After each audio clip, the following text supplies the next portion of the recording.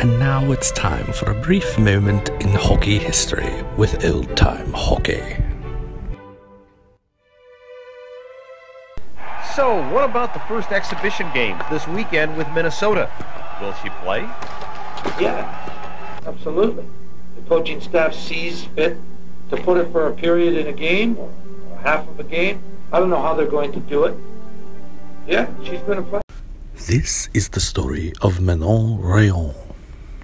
Born in February 24th, 1972 in Beaufort, Quebec, Manon Rheaume had many first historic moments in her career, including becoming the first woman to ever play for one of the 4 major North American pro sports leagues. Going to the beginning of her playing career, she was the first girl to ever play in the International Pee Wee Hockey Tournament in 1984. She would continue to rise through the Pee Wee and Bantam ranks, making it to the Quebec Major Junior Hockey League, breaking barriers once again, becoming the first woman to play for a men's major junior hockey team.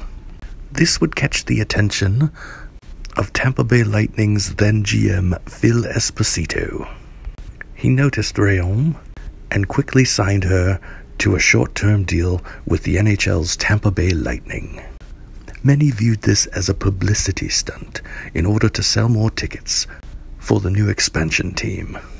Rheaume did not care as long as she got to play. And during a press conference, Esposito promised everyone that she would play.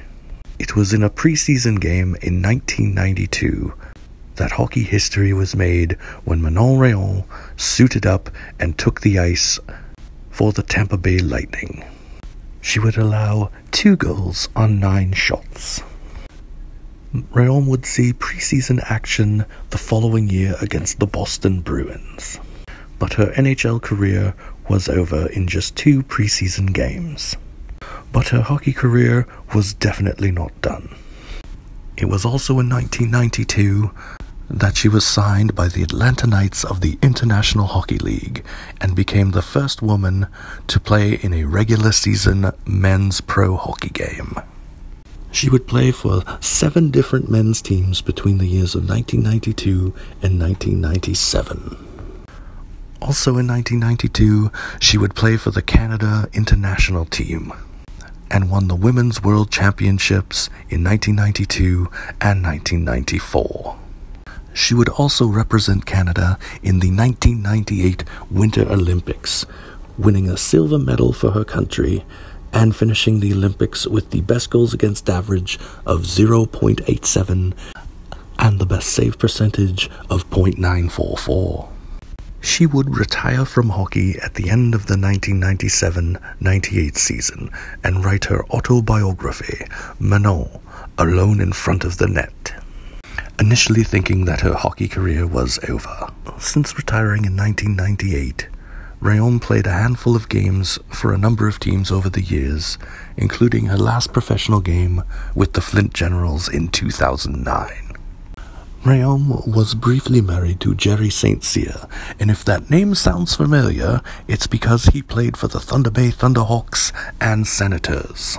They were married in June 1998 and were later divorced, but they had 2 sons, Dylan and Dakota.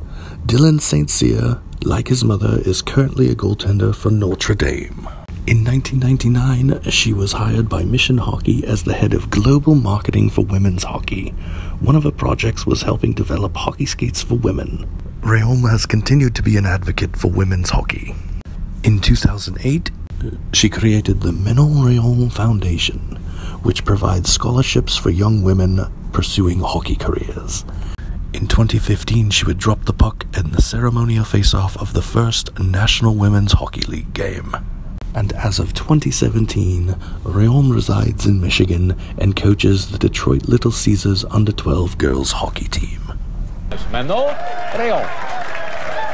So it was a family sport. Everybody in the family began playing at an early age. But did you, at what age as a young woman did you get serious about thinking, I'm good enough now, I might be able to compete professionally?